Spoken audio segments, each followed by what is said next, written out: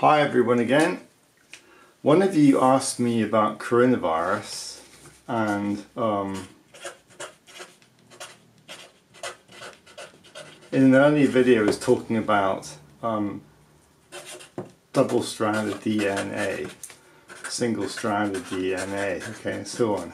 Double-stranded and the RNA versions, okay? Somebody asked me how this relates to coronavirus, so I thought I'd explain a bit more to make it clearer. Coronavirus has what you call a positive sense RNA, okay? That basically means it's basically the same as messenger RNA, okay?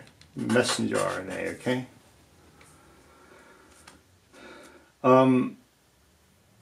It has a positive sense single-stranded RNA, okay? So it's just a virus that contains a single strand, means it's got a RNA it's got a cap at one end, the 5' cap, followed by U, A, so yeah, A, G, G, so C, G, A, and finishes off with what you call a poly-A tail, okay?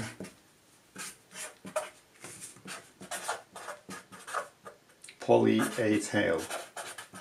So one end is something called a cap, the other end is a poly-A tail. Lots of adenines, okay? So it just means the virus, if it's that shape, contains a single messenger RNA, okay? Whereas another virus might have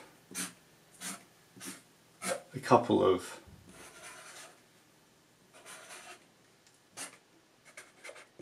RNAs, okay? How they're linked together is probably more complicated than that. They're probably joined in some way, intertwined, but it has two RNAs. They might even be in a double helix. Some of them, I believe, I think are loops as well, rings. So, yeah, it just means it's got a single RNA, okay, strand, whereas that's two strands. And other viruses might contain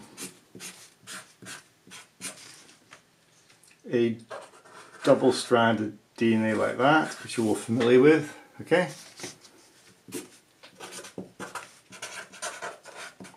Okay, and other viruses might contain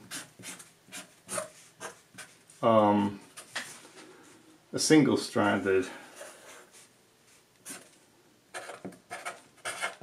So each virus, different viruses, either single double-stranded RNA or single double-stranded DNA, is just the way they've evolved in evolution. Coronavirus has a single, basically messenger RNA, okay? In our bodies, we have a double-stranded DNA, okay? It's just the way their genetic information is carried. Just how their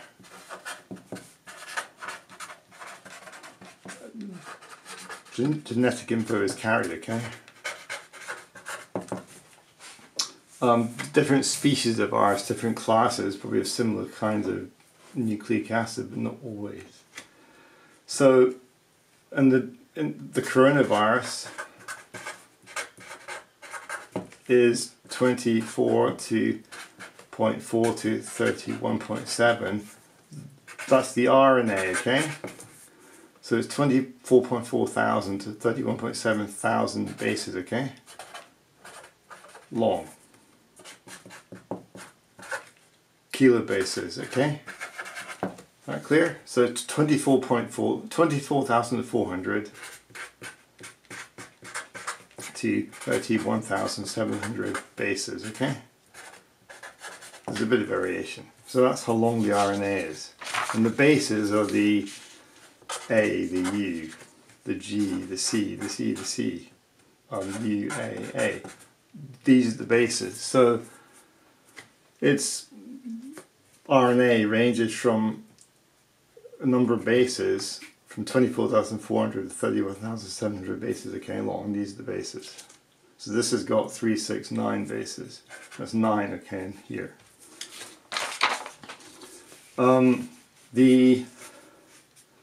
So said they can be double, single-strand RNA, DNA.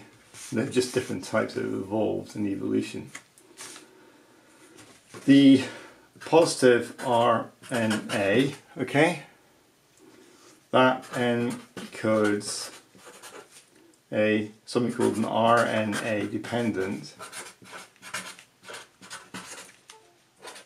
an RNA dependent RNA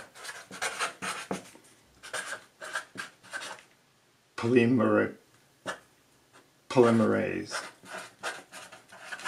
So that's an enzyme that basically replicates the DNA, okay? So it replicates the RNA.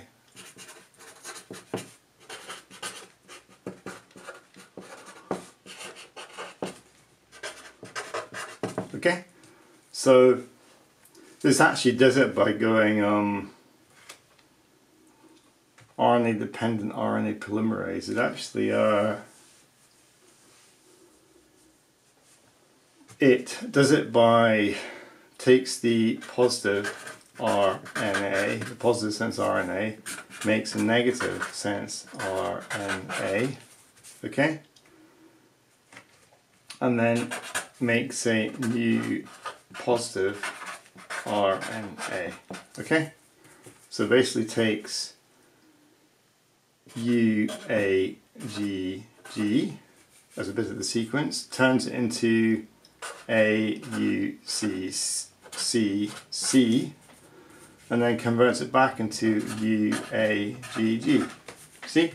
So if that's a little bit of it, it takes the bases UAGG, converts it into, so it's RNA dependent RNA polymerase, converts it into AUGCC, because that's U becomes A becomes U, G becomes C, G becomes C, and then converts it back into that converts that, and that then that's converted to UAGG. So A becomes U, U becomes A, C becomes G, C becomes G, okay?